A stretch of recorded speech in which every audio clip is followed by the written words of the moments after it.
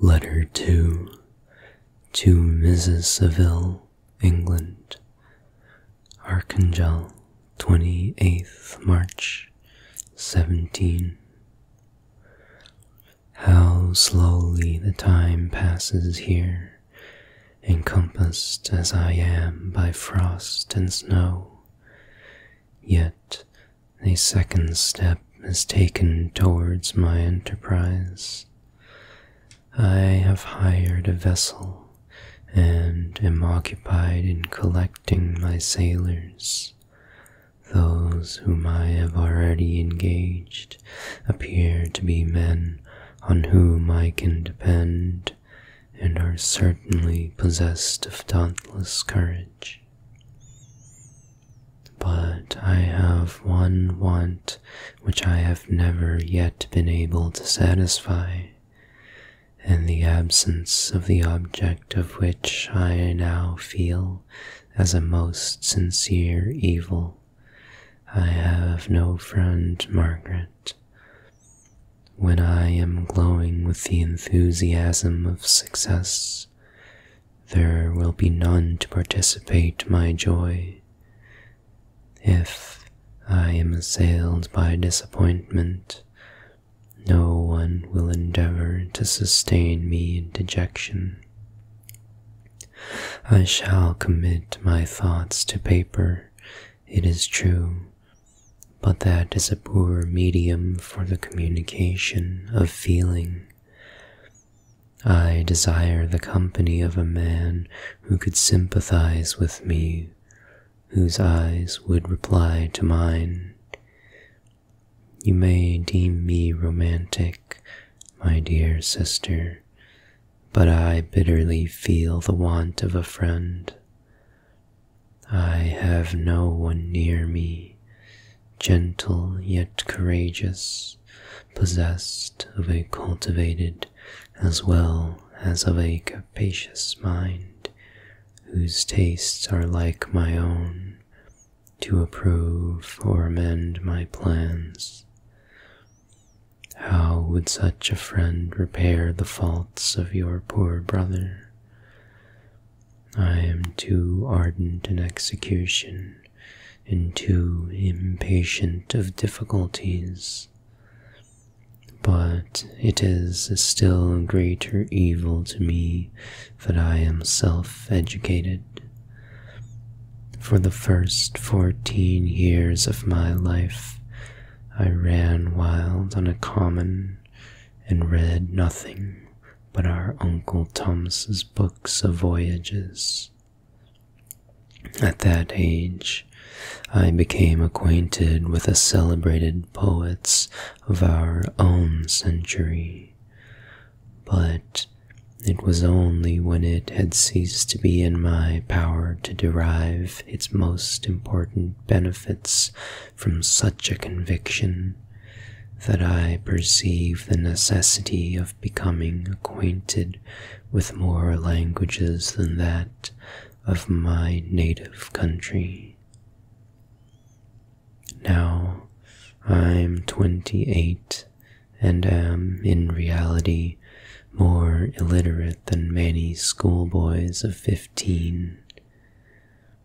It is true that I have thought more, and that my daydreams are more extended and magnificent, but they want, as the painters call it, keeping, and I greatly need a friend who would have sense enough not to despise me as romantic, and affection enough for me to endeavor to regulate my mind.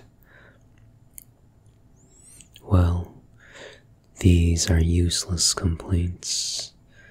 I shall certainly find no friend on the wide ocean, nor even here in Archangel, among merchants and seamen. Yet some feelings, unallied to the dross of human nature, beat even in these rugged bosoms. My lieutenant, for instance, is a man of wonderful courage and enterprise. He is madly desirous of glory, or rather, to word my phrase more characteristically, of advancement in his profession. He is an Englishman, and in the midst of national and professional prejudices, unsoftened by cultivation, retains some of the noblest endowments of humanity. I first became acquainted with him on board a whale vessel. Finding that he was unemployed in this city, I easily engaged him to assist in my enterprise. The master is a person of an excellent disposition, and is remarkable in the ship for his gentleness and the mildness of his discipline. This circumstance, added to his well-known integrity and dauntless courage, made me very desirous to engage him. A youth passed in solitude, my best years spent under your gentle and feminine fosterage, has so refined the groundwork of my character that I cannot overcome an intense distaste to the usual brutality exercised on board ship. I have never believed it to be necessary, and when I heard of a mariner equally noted for his kindliness of heart and the respect and obedience paid to him by his crew, I felt myself peculiarly fortunate in being able to secure his services. I heard of him first in rather a romantic manner, from a lady who owes to him the happiness of her life. This, briefly, is his story. Some years ago, he loved a young Russian lady of moderate fortune, and having amassed a considerable sum in prize money, the father of the girl consented to the match. He saw his mistress once before the destined ceremony, but she was bathed in tears, and throwing herself at his feet, entreated him to spare her, confessing at the same time that she loved another, but that he was poor, and that her father would never consent to the union.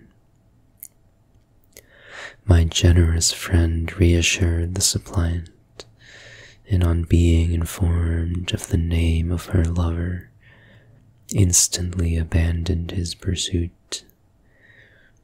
He had already bought a farm with his money, on which he had designed to pass the remainder of his life, but bestowed the whole on his rival, together with the remains of his prize money to purchase stock, and then himself solicited the young woman's father to consent to her marriage with her lover. But the old man decidedly refused, thinking himself bound in honor to my friend, who, when he found the father inexorable, quitted his country, nor returned until he heard that his former mistress was married according to her inclinations. What a noble fellow, you will exclaim. He is so, but then he is wholly uneducated. He is as silent as a Turk, and a kind of ignorant carelessness attends him, which, while it renders his conduct the more astonishing, detracts from the interest and sympathy which otherwise he would command. Yet do not suppose, because I complain a little, or because I can conceive a consolation for my toils which I may never know, that I am wavering in my resolutions. Those are as fixed as fate, and my voyage is only now delayed until the weather shall permit my embarkation. The winter has been dreadfully severe, but the spring promises well, and it is considered as a remarkably early season, so that perhaps I may sail sooner than I expected. I shall do nothing rashly. You know me sufficiently to confide in my prudence and considerateness whenever the safety of others is committed to my care.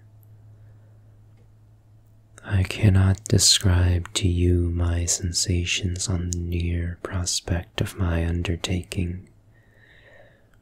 It is impossible to communicate to you a conception of the trembling sensation, half pleasurable and half fearful, with which I am preparing to depart. I am going to unexplored regions, to the land of mist and snow, but I shall kill no albatross. Therefore, do not be alarmed for my safety, or if I should come back to you as worn and woeful as the ancient mariner.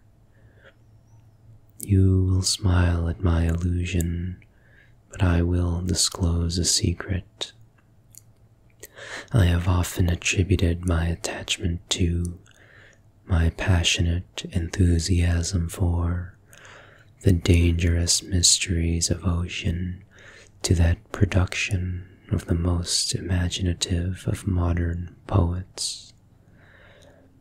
There is something at work in my soul which I do not understand. I am practically industrious, painstaking, a workman to execute with perseverance and labor. But besides this, there is a love for the marvelous, a belief in the marvelous, intertwined in all my projects, which hurries me out of the common pathways of men, even to the wild sea and unvisited regions I am about to explore. But to return to dearer considerations, shall I meet you again after having traversed immense seas, the return by the most southern cape of Africa or America? I dare not expect such success, yet I cannot bear to look on the reverse of the picture. Continue for the present to write to me by every opportunity. I may receive your letters on some occasions when I need them most to support my spirits. I love you very tenderly. Remember me with affection should you never hear from me again. Your affectionate brother, Robert Walton.